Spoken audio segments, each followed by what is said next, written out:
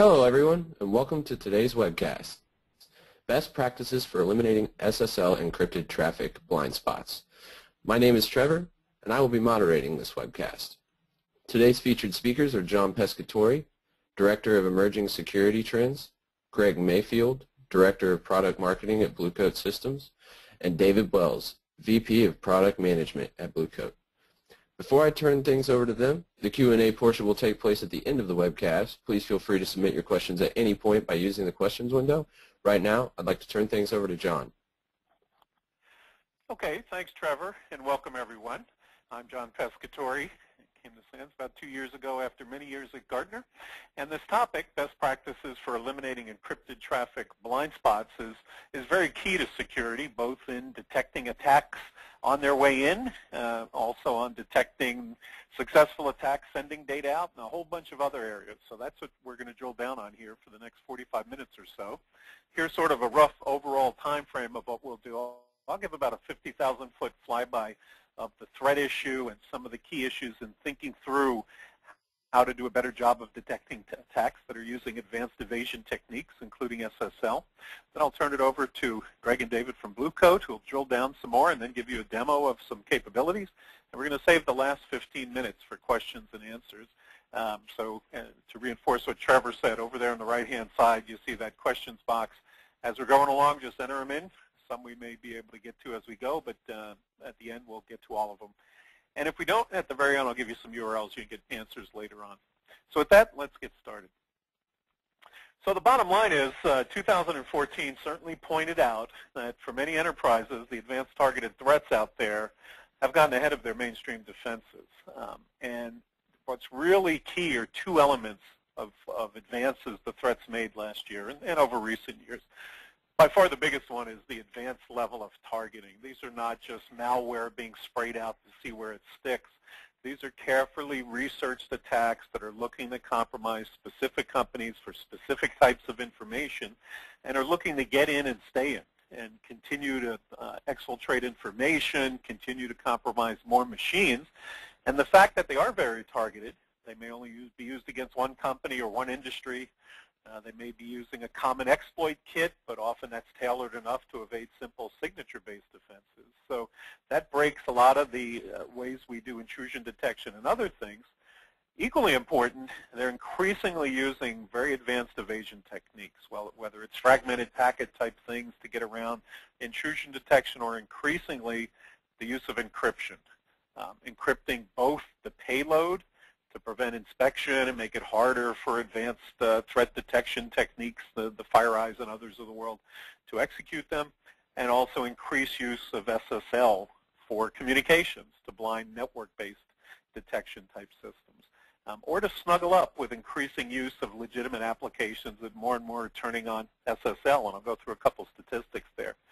So the bottom line is, as we try to make progress in preventing more of these attacks, and the ones we can't prevent, detecting them faster and resolving them sooner, basically trying to minimize damage to the enterprise, dealing with these evasion techniques is a very key part of succeeding in that to those goals. Now there's areas where the attacks really haven't changed. I mean, they're still going after weaknesses and vulnerabilities in two key areas. Our people, so phishing attacks that are often the first wave of every attack, trying to get credentials or trying to steer people to compromise websites and phishing hole or drive-by type attacks. Where we did see the growth area in the threat vectors the past couple years were the attackers going after third-party connections. Certainly Target was an example of that, where an HVAC contractor was targeted and compromised. But increasingly, they're going after our suppliers and other things that connect to us. If they found that we were pretty well protected, they'll go find the weak point in somebody connected to us. And quite often, we have SSL connections out to our third-party suppliers, making it often more difficult to inspect traffic going to and from those locations. And too often we treat third party as part of the trusted network when they're clearly not. Another huge growth area is attacks against the basic infrastructure.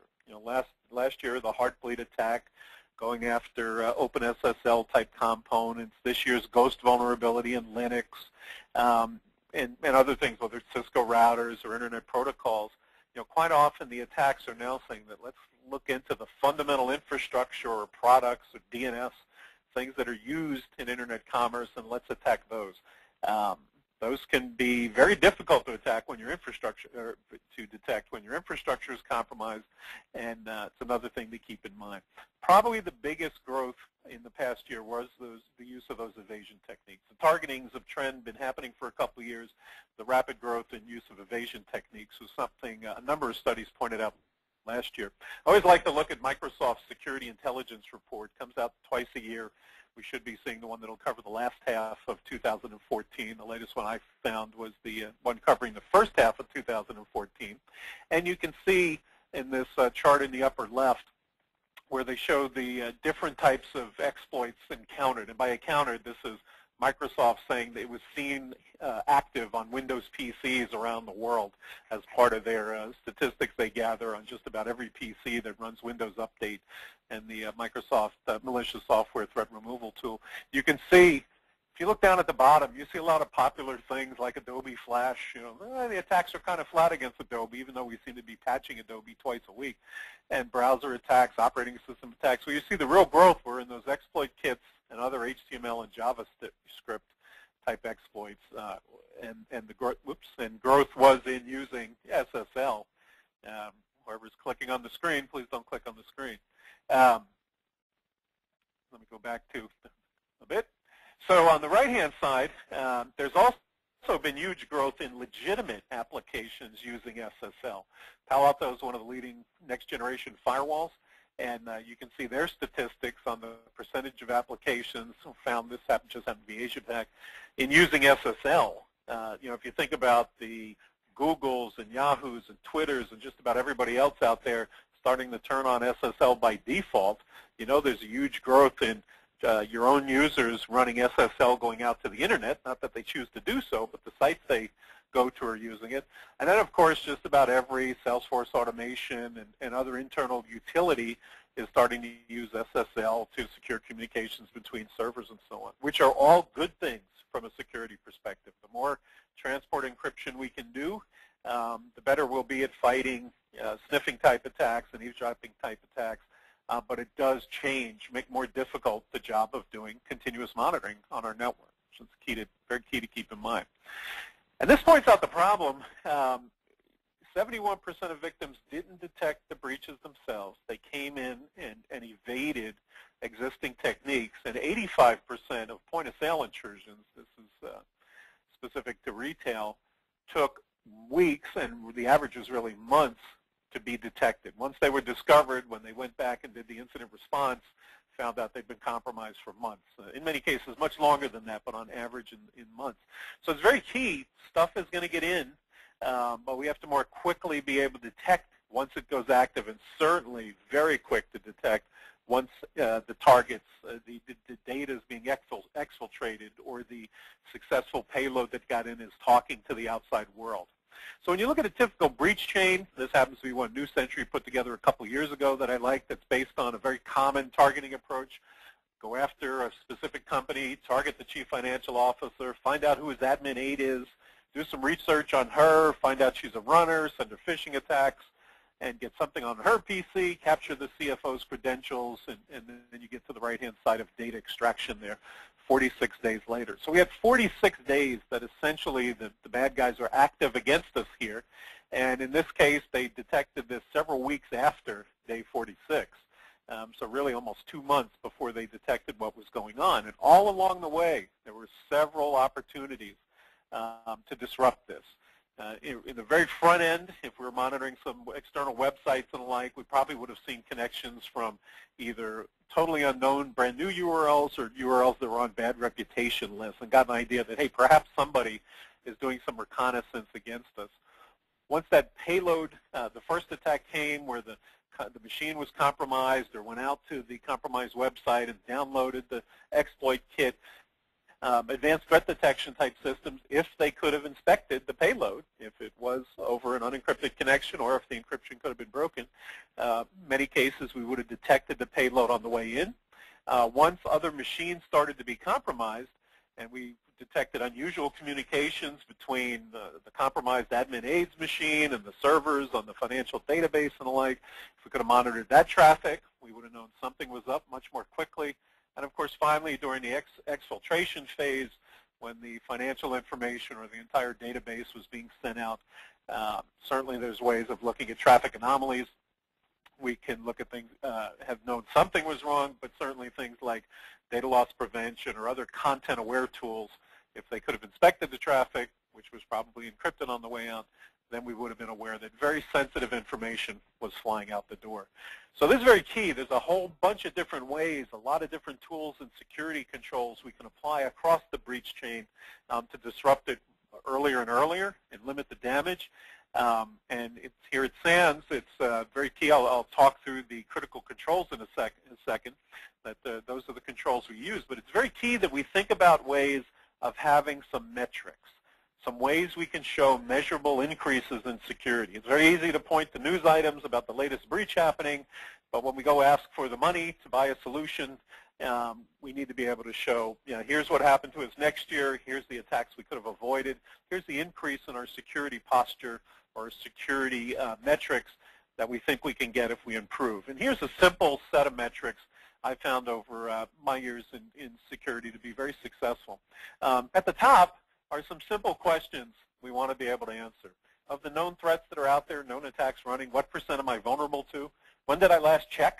How do I know I'm not vulnerable right now? And when did I last update those lists of attacks? What that's basically saying is we're monitoring threat intelligence, we know what attacks are out there, and we're continually assessing our own vulnerability, and we know where we have vulnerabilities that match up to those attacks. And then there's some time and quantity metrics to watch. And if you look on the quantity side, those are the less exciting ones. The quantity data is easy to get to. How many attacks hit us at the top? How many attacks got through our first layer? We never blocked them. How many did we detect? How many actions, incident response efforts, cleanup actions, and so on did we have to take? The more valuable metrics are on the left, the time type metrics. If you think about an attack that got through our first level of defenses, bypassed intrusion detection or whatever, at T0, it went active on the inside of our network. And we just said quite often the average is in months before we get to T1, before we attack or detect the attack that it's active. And then obviously T3 is when we shut it all down. Decreasing those time slides, decreasing the threat time to live is really very key. It always has been when you think about it. You can go back to the days of viruses, and we knew they were going to get through. The key was how quickly did we react, how quickly did we limit the damage. And that's even more important in today's world of these advanced targeted threats that aren't just crashing machines, but stealing very valuable information and causing huge business damage in the hundreds of millions of dollars per incident. So that's the measurable things to have in mind. We have no shortage of security controls and processes we can throw at the problem. SANS is a big proponent of the critical security controls as a very good way to think about and prioritize the actions you take and the investments you make to focus on the types of security actions that penetration testers and others say are the things that slow them down or really do keep the bad guys out. We won't spend much time here. We'll give you some resources, URL at the end, if you're not familiar with the critical controls, how you can drill down to learn about them. But if you look at many of the elements on here, whether it's malware defense, data protection, boundary defense and the like, all these require the ability to see into the threat. And again, SSL, the use of encryption by attackers, has proven to be a big blind spot today. One last point I'll leave you with. It's one thing to think about throwing a lot of security controls at the problem. The critical controls gives you a way to prioritize that and think about what the things you should do first. We also have to think about how all these things play together and how we get to more continuous security processes. Again, the more quickly we can go from knowing our baseline, what systems are out there, what the vulnerability status of everything is, understanding the risks, shielding what we can shield, mitigating the problems that we can fix, and then getting around to eliminate root cause and starting again. If we can get that down from a once-a-year process to a quarterly process to a weekly process, then we can start shrinking the time to live of those threats, start changing those statistics from it taking months before we take action against an active threat to days, if not hours. The whole goal is to change that one number. If you noticed earlier, 71% of enterprises were notified by an external party that they'd been compromised. And the two most common external parties notifying us are our customers and law enforcement, FBI, DHS. That's not good when our customers are the ones telling us we've screwed up their credit records. So very key to be able to move around this circle more quickly, and very key to that is being able to detect the threats more quickly and more accurately. So with that, I'm going to turn it over to Greg Mayfield from Blue Code, and they'll do some drill down in a demo. Over to you, Greg.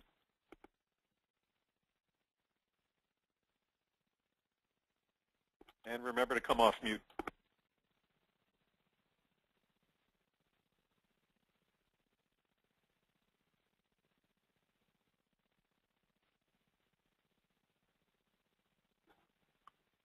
Oh, Greg, if you might have multiple levels of mute on. Check your local mute and your webinar mute.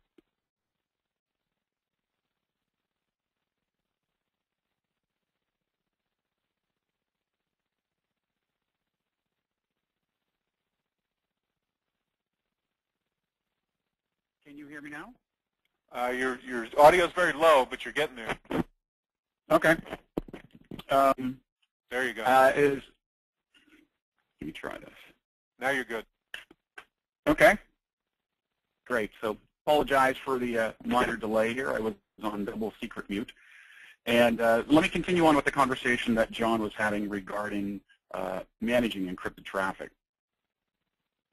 And if you look at the statistics today, you know, and this should be no surprise to you that SSL TLS traffic is actually exploding. And if you look at the statistics, it's about a third of most network environments, most enterprises today. And depending on the vertical, that can change. In some cases, say for very highly regulated industries, healthcare, financials, government, you find that the encrypted traffic can, you know, be 3/4 of that, 75 or 80%, if not more. So the fundamental point, though, is that it's growing, and a lot of customers and partners and business associates ask why. Well, you just find out that there's more and more cloud applications out there, whether it's Amazon, Microsoft, Salesforce. They're the social and social media type of applications, and even mobile applications that are really driving this. And as you know, the benefit of SSL and TLS communications is that it provides that data confidentiality, data privacy. And the benefit, of course, is that you have these secure communications. That's a wonderful thing. And you have more and more protocols even taking advantage of that today. It's not just HTTPS. You find out because of these new applications in cloud and internet and mobile, there's more protocols being used for the communications on top of SSL. You have Speedy, FTP for file transfer. You have email, peer-to-peer. The list goes on. So it's not just web traffic running on port 443. It's more than that. And I think if you recall, looking at the slides John just showed from the various vendors out there and their analysis and reports, that was certainly confirmed there, is that if you're thinking of SSL, please do not just think of SSL based on web traffic, HTTPS. It's more than that. So when you think about, obviously, the courses that a lot of malware, as we've talked about, are hiding that. So increasingly more so, the advanced persistent threats are operating over SSL. So if majority of your traffic, your malware threats are actually hiding within SSL, you certainly need some way to manage that traffic, inspect it, and actually control it appropriately through policies and rule sets and so forth. You know, the fundamental point, I think, for all of us is staying out of the news. If you look at what happened in the past year and 18 months, for the financial services industry, there were a lot of Trojans and malware that attacked banks worldwide. So you had various threats like Shylock, and you had Game Over, for example. You also had, of course, the threats on retail industry. Everyone can recall here, you know, Target and Michael's stores and Home Depot and so forth. Unfortunately, those types of threats are increasing as well. And what's driving it, of course, is that you have these very advanced threats, Game Over, Zeus, Shylock, SpyEye, and more, that in many cases take advantage of SSL and the hidden communications that it provides. So the fundamental goal, of course, for any organizations is to reduce the risk, reduce their costs, and mitigate and minimize those data breaches. And interesting statistics here from Gartner is that their estimate is by 2017, over half of all attacks will SSL. It's not quite there yet, but it's increasing rapidly. And you find out that a plan or a strategy is certainly needed by every organization to consider how to manage SSL and then how to that's therein. And to the point of a lot of folks saying, well, I already have tools in my environment, and they should see SSL or they can see SSL. And if you remember the diagram that John Pescatore just had up, in the upper right, he was talking about how you can actually do the monitoring and the vulnerability assessment and so forth. The tools that we're talking about belong in that area. Basically, they have to be one of the first entry points, if you will, into your network or to a zone within your network at the perimeter, so you can then let your other existing tools process that appropriately. Right now, if you look at this model that most organizations have, everyone's following a layered defense or a defense in depth type of security posture. You have your firewalls, IDS, IPS, antivirus, anti-malware now, DLP. Unfortunately, most of those solutions are blind to SSL, and the fact that they either don't recognize it at all, but if they do recognize it, they have limited scope. They tend to only see HTTPS traffic or port 443, and they're blind to the other type of services and applications that can run on top of SSL. And as I mentioned earlier, you find out more and more of these cloud apps, mobile apps, and so forth are using non-standard ports. So the capability and to see into all of SSL is certainly imperative for the security posture of any organization. And as I mentioned before, if you talk about the malware examples that are out there that can use SSL, you have Zeus, Shylock, and SpyEye. And if you're not familiar with these, I'd encourage you to become familiar with them, because these are the types of APTs and their variants that are used to wreak havoc in organizations worldwide. Another interesting data point, I'm not sure if all of you are aware of this, but just last in December, US CERT, the Computer Emergency Response Team, issued a statement saying that SSL inspection of both inbound and outbound traffic is one of the new mandatory type of mitigation efforts to stop advanced malware. So it's just repeating what we're stating here, but based upon the increasing number of threats and attacks that are happening, certs are being released specifically to promote the fact that managing SSL, inspecting it appropriately, is something necessary as part of any security posture within an organization. So just for curiosity, those of you can check out the us.cert site and you'll find that information. I mentioned just a moment ago that if some of these solutions can see SSL, they're limited. And if you look at some of the statistics here, it's pretty interesting, is that less than 20% of organizations with a firewall or an IPS appliance actually turn on the SSL feature within their device. The reason is that it's very processor intensive. It's rarely enabled because it slows down the system to a screeching halt. And if you look at independent lab tests, in this case from companies like NSS Labs, you find out that even the latest new versions of the firewalls and IPS devices, their performance can decrease up to 80%. So basically the effectiveness of that device has dropped 80%, and you're getting 20% of your value of the device. That's certainly not a good thing.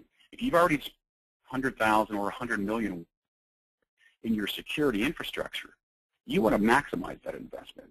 So the perspective that needs to be pursued is, how can I maximize the investment without harming or disrupting my network infrastructure, my security infrastructure, while still being able to see these now hidden threats and SSL traffic running across my organization. So interesting statistics for those of you that are concerned about or consider turning on SSL simply as a feature within your firewall or your IPS device. And another point to consider when you're addressing this, this dilemma is that you have to consider not only the value and the comprehensiveness of your security, your defense in depth across your organization, you have to balance that with data privacy. And as you're well aware of, Google and Yahoo, various companies are very strong advocates of data privacy, making sure that the internet is open and neutral and so forth. And you certainly want to provide that privacy across the organization, but at the same time, if it's a malicious or suspicious type of traffic, your IT department or you basically have to inspect and understand and have the capability to look at that information if it is going to cause harm to the organization. So there's this constant battle and balance to address the risk of your organization between really a strong security posture and allowing confidentiality and data privacy of the traffic running across your network, in this case using SSL. So obviously addressing compliance and policy is very important to meet this balance, if you will. Our approach at Blue Coat is to address all these issues appropriately. So in this case, rather than saying it's just SSL inspection or decryption, let's raise that up. It's actually more than that. We're calling it encrypted traffic management. And by that, we're referring to several key functions that we want to pursue and we want to provide as a benefit. First and foremost, it's that visibility into all encrypted traffic, which is a major blind spot, as we just talked about. It's not just looking at port 444 or just HTTPS web traffic. It's looking at all SSL communications going across your organization and being able to take action upon that. So being able to actually block it, feed it to another device, prevent it from going elsewhere, logging it, and so forth. And then besides the visibility point, it's combating the threats that can hide within SSL. So first is more of just really visibility and traffic management within your organization. That's the key point, because you need to have both inbound and outbound information. The second one addresses more of the malware and the APT perspective, because once again, more and more of these threats are using SSL, and you need to be able to combat them. Last but not least is the point I just made a moment ago, preserving privacy and policy and regulatory compliance. Some traffic, as you're well aware of, can't be touched. And as I talk to many customers and many partners, you find out that some type of traffic like healthcare or financial services or government-related network traffic, but you're not allowed to inspect it. You know, various compliance regulations out there, HIPAA, PCI, and so forth, will have a play in concern regarding inspecting traffic from users and from employees and so forth. So you need to have that balance, and you need to be able to do that selectively. And last but not least, you look what's on the bottom of the slide here. It's really maximizing your security infrastructure investment. If you've already spent hundreds of thousands or millions on your security infrastructure, the best play moving forward to address encrypted traffic would not be to replace and forklift all of that investment. It would be just organization.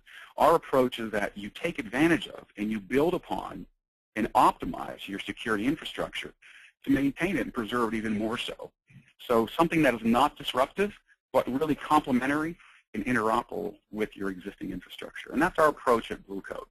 So it's about what that means from a product standpoint or from a solution standpoint.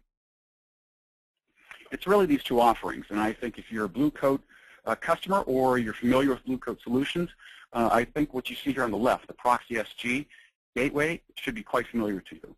That's had SSL visibility in it for quite some time. It's a full proxy, has complete web control, so it focuses more on the HTTPS type of traffic, and it provides policy-based decryption, so we can selectively decrypt the information to maintain privacy and security within an organization. By the way, we call that BCWF, as where most organizations use acronyms. That stands for Blue Coat Web Filter. So that ties into our back-end intelligent database, which we call the Global Intelligence Network.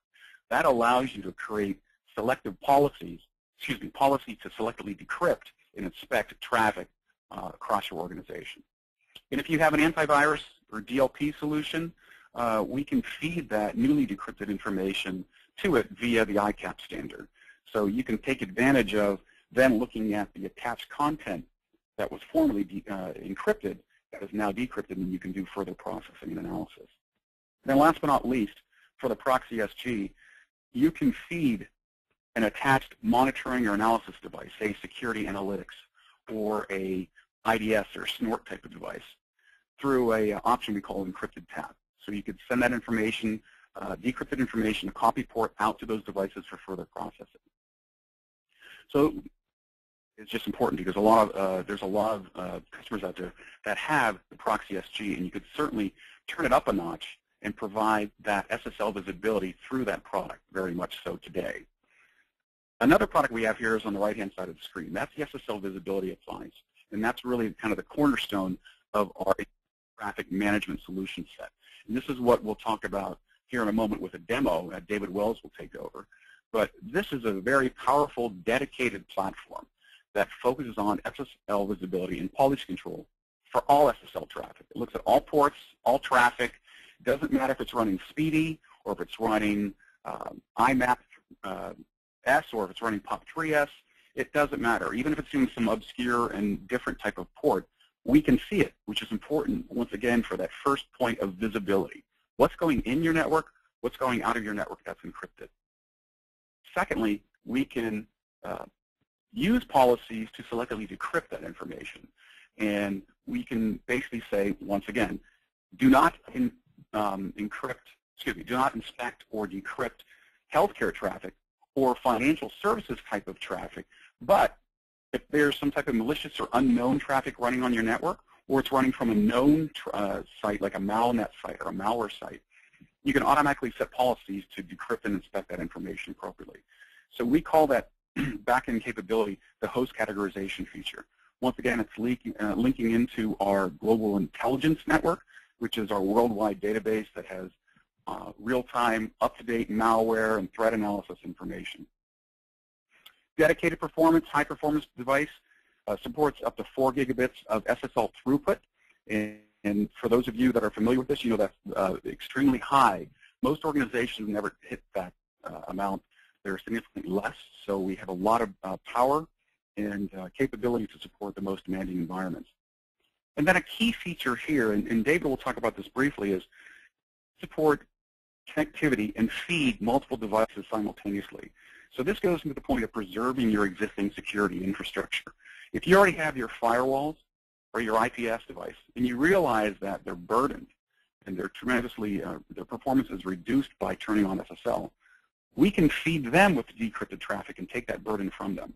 And likewise, we can feed DLP, security analytics, anti-malware or sandboxing solutions. We can do the same thing.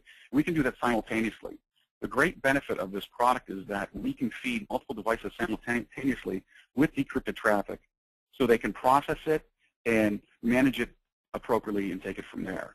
We call that feature decrypt once, feed many, which is quite unique because most solutions only have one port they could send to or one device, and it tends to be passive. We could send it to multiple devices on a segment, and those devices can be active or passive. So tremendous benefit for your infrastructure and for you as you build out your security infrastructure, where we let you keep what you have and we really optimize it and give it new visibility and control of formerly encrypted traffic.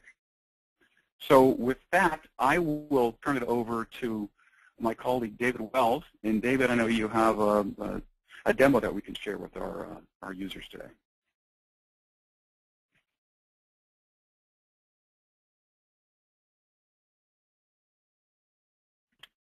David, are you with us? And you may be on double mute, only because I had to turn myself on and off of mute in order to actually clear that. So I had to do it twice. Okay, can you hear me now? Yeah, we can hear you now. Okay. And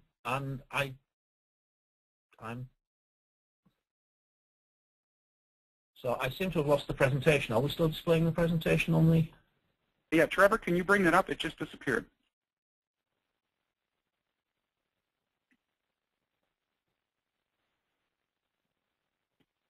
Yeah, we've still got some slides to go through before we do the demo, so we need I've given David presentation rights, so you can do the demo, David.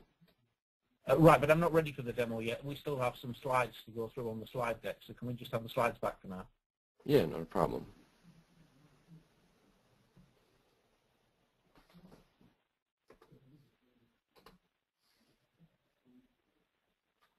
Oh, okay, great.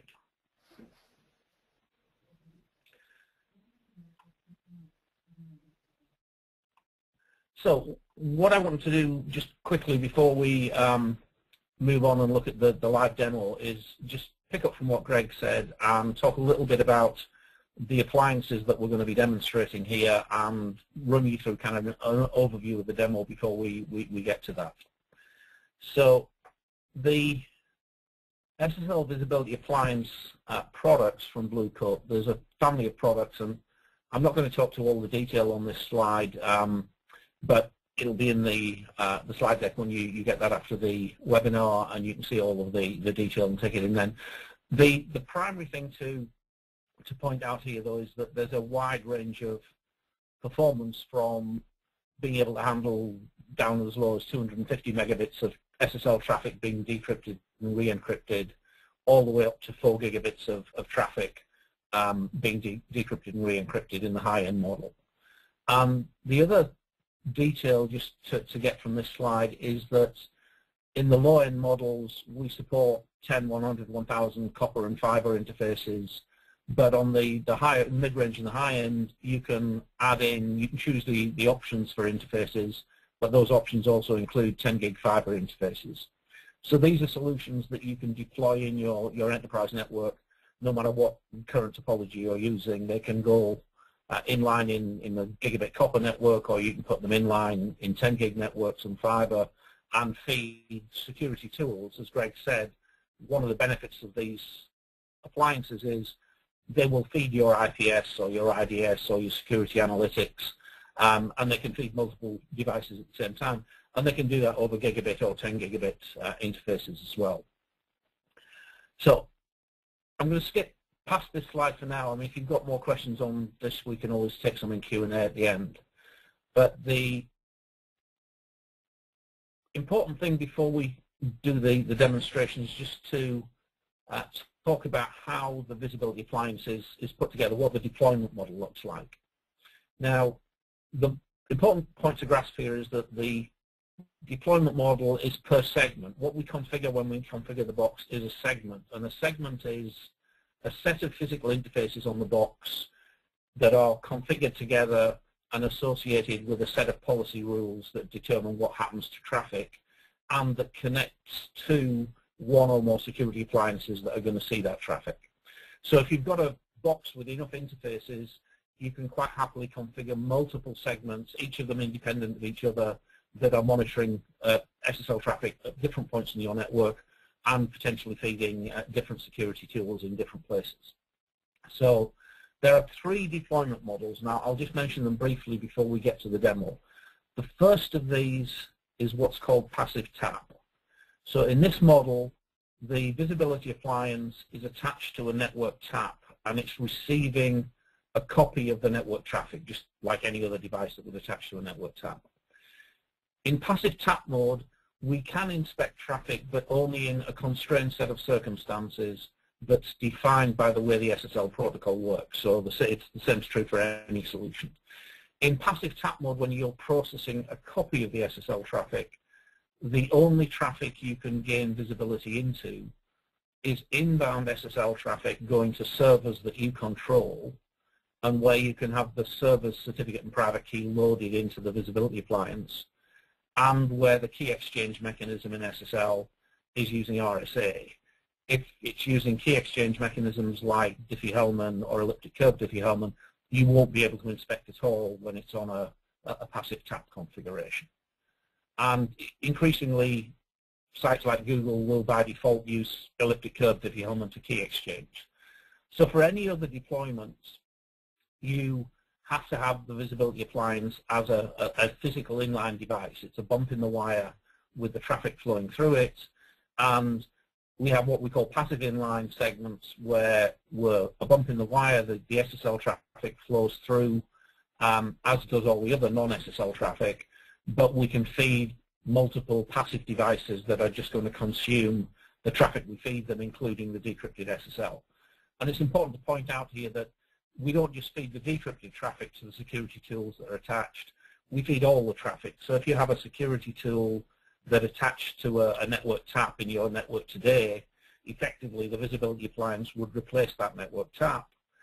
The tool would still see all of the network traffic, including the non-SSL traffic. The difference is it would see the SSL traffic decrypted if that was what your policy was configured to do. And then the final deployment model is what we call active inline. So in this case, again, the visibility appliance is a bump in the wire, but now it's got an active security appliance attached. So that will be something like an IPS. And by active, we mean that the visibility appliance is going to feed traffic to that security tool, and the security tool is going to feed that traffic back to the visibility appliance before it goes on its way. So in this case, the IPS, if this was an IPS device, would see all of the non-SSL traffic, process it just like it does if the visibility appliance isn't present. But for SSL traffic, it would actually receive a decrypted version of that traffic. Therefore, it could detect any threats that were there, drop any packets that contain bad things. And if it did that, we would clear the session, the SSL session, to make sure that malware didn't propagate to the end system. So that's the deployment model options that exist for the product. And what I now want to do, because we want to get through the demo so we've got some time for Q&A, is really just give you a quick picture of what the demo setup is before we go and look at it live. So we've got a very simple demo here. We've got a client machine connecting to an active inline segment. So in this case, the two bump in the wire ports are the port 1 and port 4. The IPS I've replaced in this case just with a piece of wire. And effectively, on the red links, SSL traffic will always be encrypted. On the link between these two ports where the IPS would be, the SSL traffic may be decrypted depending on how policy is set. And this client machine is talking out to the internet to access services that are running SSL. So what we're going to do in the demo is effectively show you a policy rule that is letting you decide whether or not traffic should be inspected. And this policy rule is going to use the host categorization capability that Greg mentioned. So we'll be able to choose, based on the category of the destination, whether or not we provide visibility into this traffic for the attached security tools. So the rule that you can see here is what you'll see on the demo screen in a minute, but in this rule, I've got a host category list configured called private, and essentially the action this rule will take is to cut through I leave the traffic alone if the category of the destination falls into the list of categories I've called private. And you'll see how this is set up in the demo.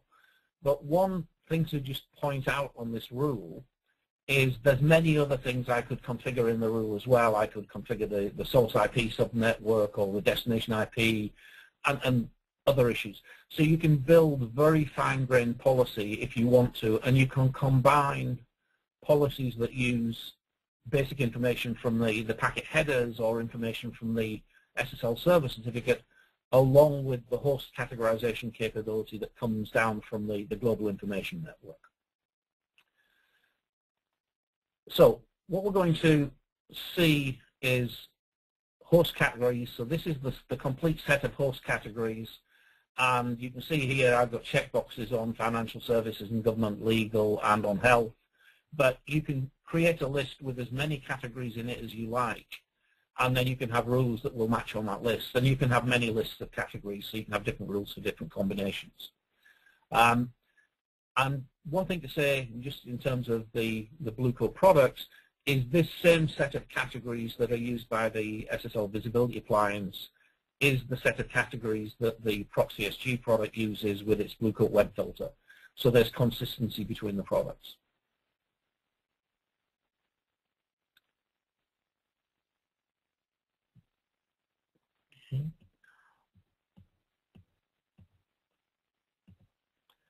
And I'm just waiting for the next slide to advance. Okay, so what we're going to see in the demo, just before I pull up a browser screen and show you this for real, is we'll show you the session log on the visibility appliance that lets you see what SSL traffic it's seeing and whether or not it's being inspected. We'll see that there's a policy rule, and we'll go to a banking site and you'll see that it is actually being made visible.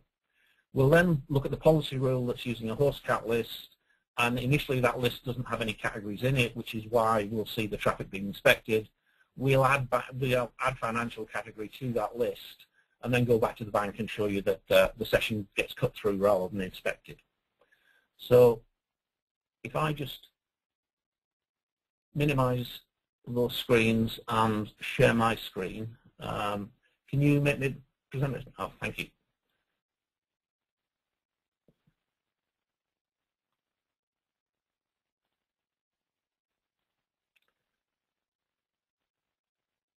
Okay, can you see my screen now?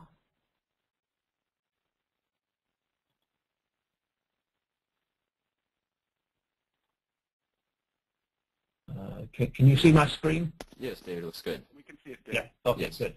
All right, thanks. So what I'm showing at the moment is the management UI on the SSL Visibility Appliance. The product I'm working on, you can see, has got 4 interfaces that are allocated to segment A. That's the active inline segment, just like we saw on the preceding slide. And if I go to the session log, this shows us an entry for each SSL session that's gone through here. So this is just historic traffic we're looking at the moment, but you can see it's been decrypted. It's saying the action was decrypted and it was successful.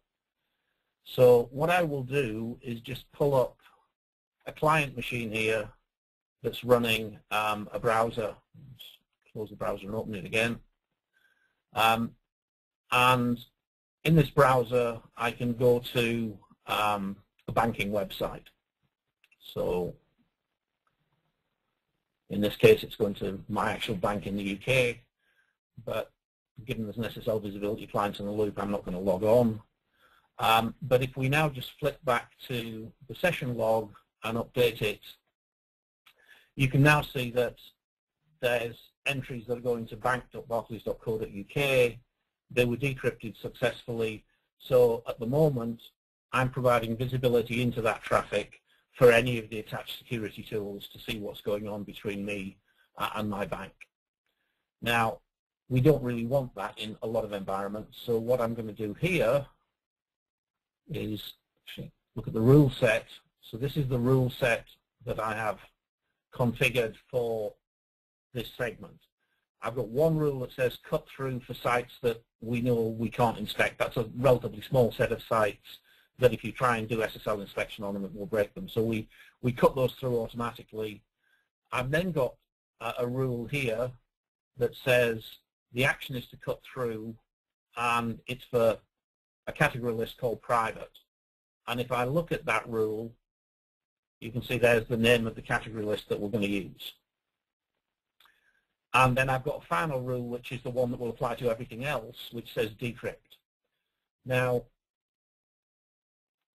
if we look at the category list called private,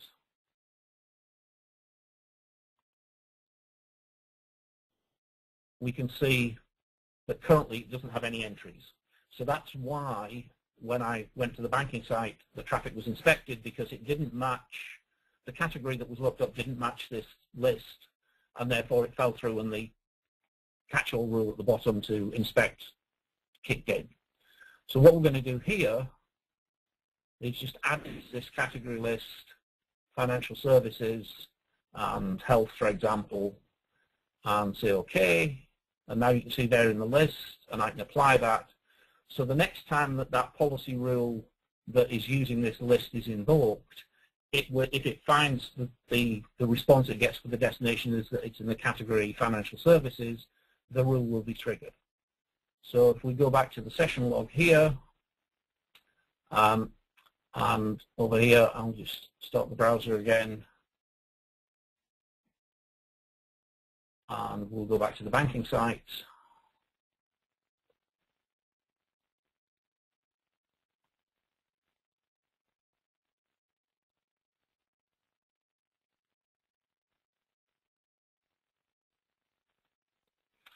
And then we'll look at the session log again.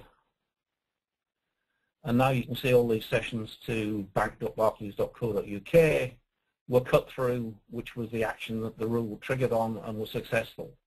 So that category list has now worked. And if I look at the detail for this session, you can see that it shows that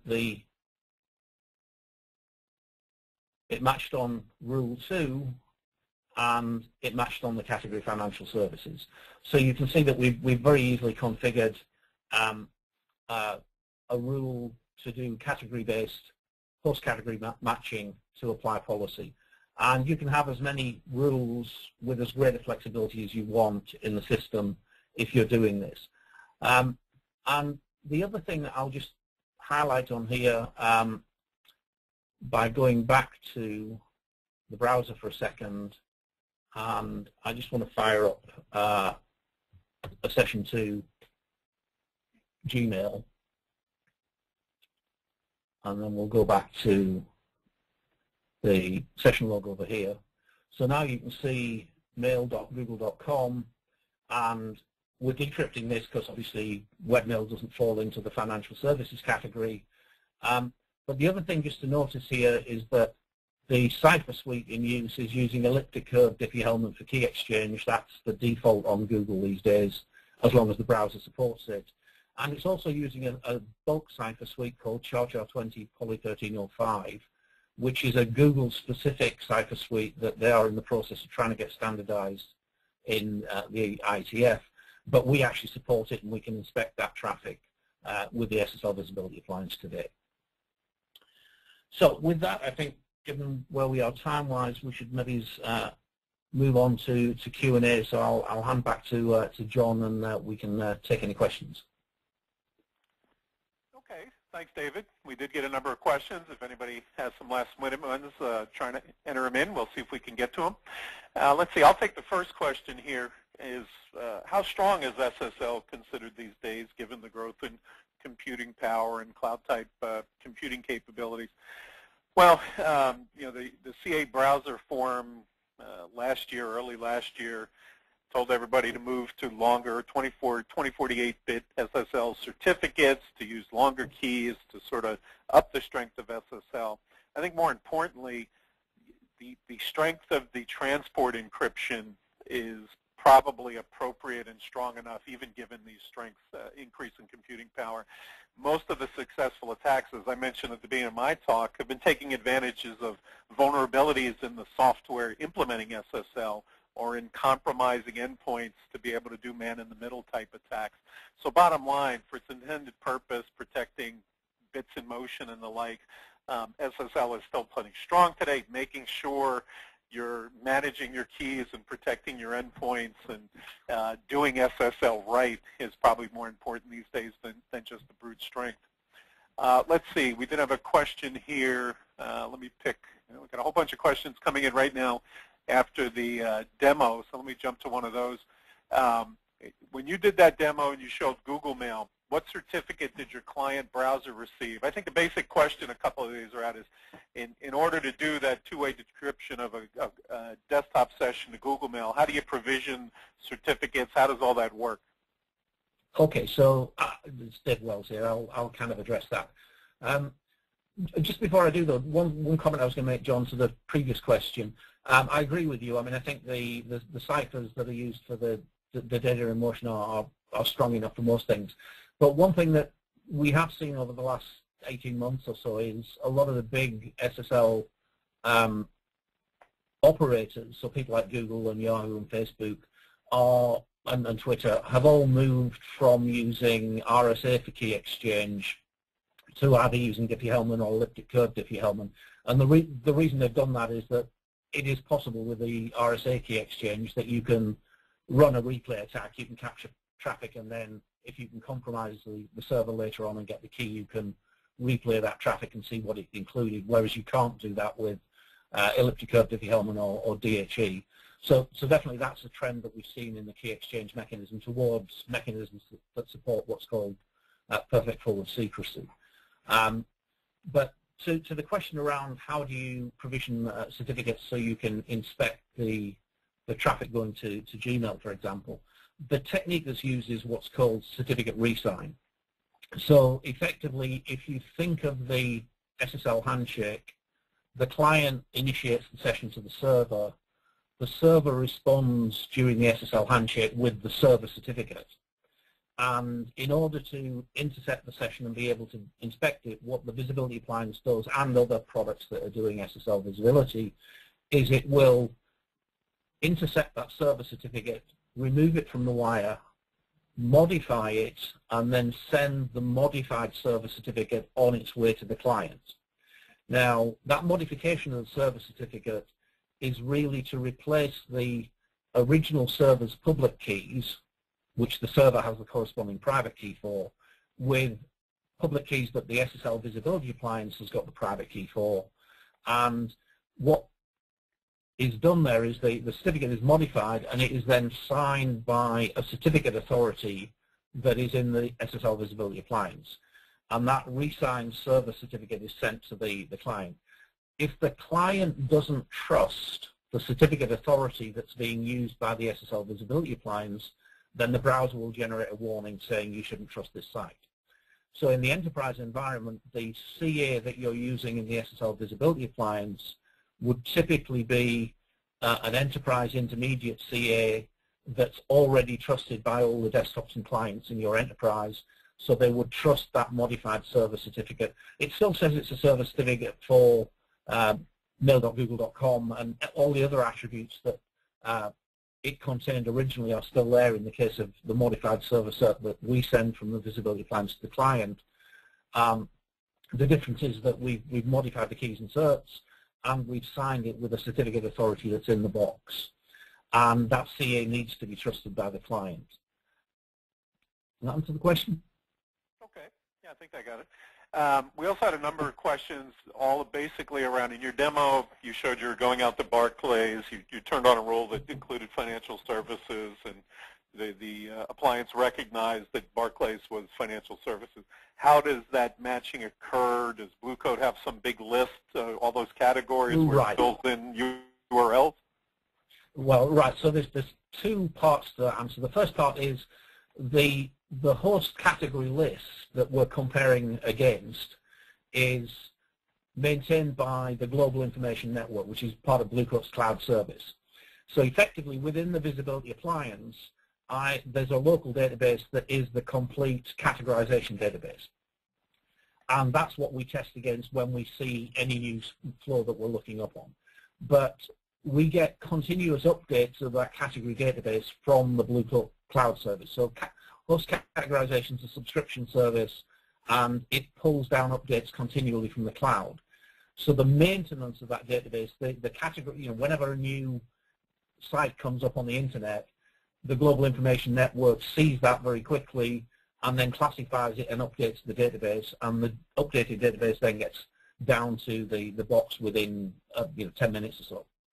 So there is a centralized, continuously real-time updated database, and that's what the lookups are really being done against. Now, in terms of what you're looking up, I mean, somebody said it's just a big list of URLs. That's not quite true.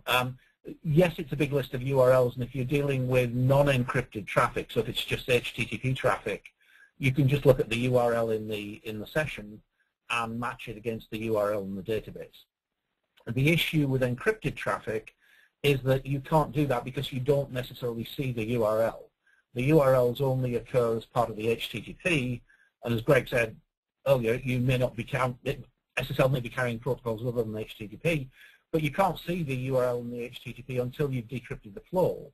So it's difficult to use that as a decision point for whether or not you should inspect. What you have to do with SSL is use the information that's available at the point you see the server certificate, because that's when you need to make the decision on interception or not.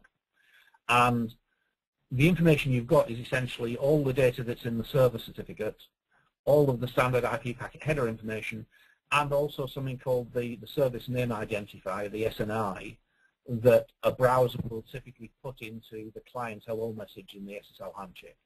And with a combination of all 3 bits of that information, you can effectively arrive at what the URL, the HTTPS:/whatever, will be for the destination that this is going to, and that's what you look up in the database.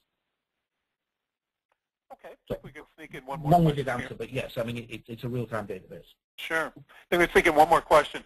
What type of latency will I see in the active inline method versus the passive inspection method? In active inline mode on the visibility appliance, if it's non-SSL traffic, i.e. traffic we're not going to decrypt and recrypt, that we add something like 40 microseconds latency as it passes through it. So it's non-existent as far as the user is concerned. For an SSL session that we are decrypting and re-encrypting, the latency is very low as well. We don't have a measured number on it, and that's because measuring it is quite complex, and we probably don't have enough time to go into the detail on that. But essentially, the issue when you're trying to figure out the latency is that the decrypt and re-encrypt works at the SSL layer where it's working on SSL records, and you have to have a complete record before you can decrypt it. But the records aren't aligned with TCP packet boundaries. So you may have to receive 3 packets before you get a complete record, and then you can decrypt it and do your stuff and then re-encrypt it and send it on its way. So if you measure the latency for the first packet, it'll be large because you can't send out the packet with the re-encrypted data on the other side until you've received the 2 that come after it and done the decrypt and recrypt. But, I mean, you know, we're still talking, you know, fractions of a millisecond. I mean, it's not noticeable to users. Nobody notices the degradation in the application that's running when we're inline doing decrypt and recrypt. Okay, with that, we're just about out of time. We'll bring up a list of URLs where you can get more information, both where the archive presentations will be, on the critical controls, some upcoming SANS events. There's Blue Coat's URLs. If your question did not get answered, if you're watching the recorded version of this and you have a question, you can send it to q@sans.org, and we'll get you a question later. We'll get you an answer later. And then there's my Twitter handle if for some reason you feel an urge to tweet at me any questions. There you go. With that, I'm going to turn it over to Trevor for the closing words. Thank you, John. I would like to say thank you so much to our featured speakers, John, Greg, and David, for the great presentation and for bringing this content to the SANS community. To our audience, we greatly appreciate you listening in today. For a schedule of all upcoming and archived webcasts, visit sans.org/webcasts. Until next time, take care, and we hope to have you back again for the next SANS webcast.